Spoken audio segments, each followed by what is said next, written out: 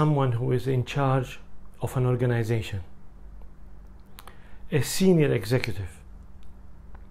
It doesn't matter if it's a business organization or a public organization or a non-governmental organization. It doesn't matter. If you're a senior manager, C-class or C-suite executive, a CEO, a government minister, a prime minister, even a head of state, although in the case of head of state it's going to be a little more complicated, but you'll get the point now. If you are in that position, in charge of a department, an organization, a company, a ministry, you have one of three main situations that you will have to deal with.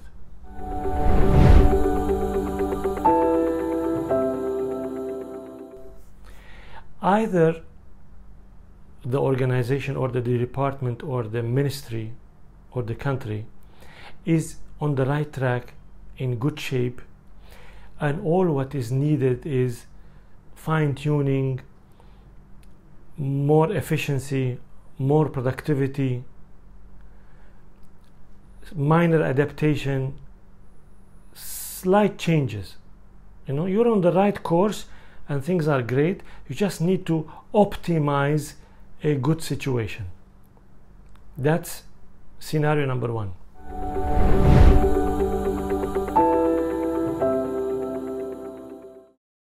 There is another scenario where the organization or the country or the ministry or the department is not on the right track.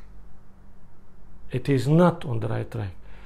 So what is needed is to put it on the right track. And for that, you need more than just fine-tuning.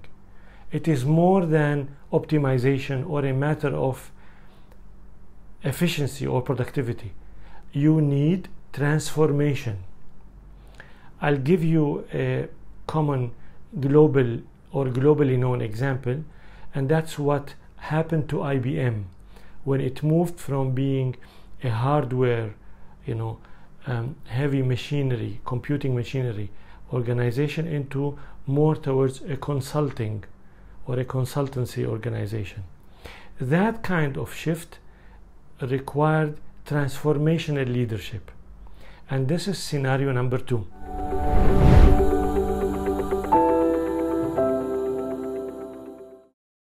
A third scenario is where you want to take the organization or the department or the country or the ministry to a level that is a world-class level. You become a pioneer. And for that, I can use the example of Apple. When Steve Jobs came back to Apple, how he transformed the organization beyond just efficiency and productivity, beyond just transformation, he turned it into a pioneering organization. Or let's say Lee Kuan Yew in Singapore, when he took over the leadership of the country, he transformed it into a world-class country. So there are these three scenarios that usually are the case when you are taking over such a responsibility, when you're handed over such a challenge. Now, there could be scenarios that are in the middle, of course, multiple variations of those. But in general, to make things simple, I have categorized them into, my gradual evolution and adaptation. Number one, number two, transformation. Number three, building a world-class pioneering organization, department, line of business, or a ministry or a country.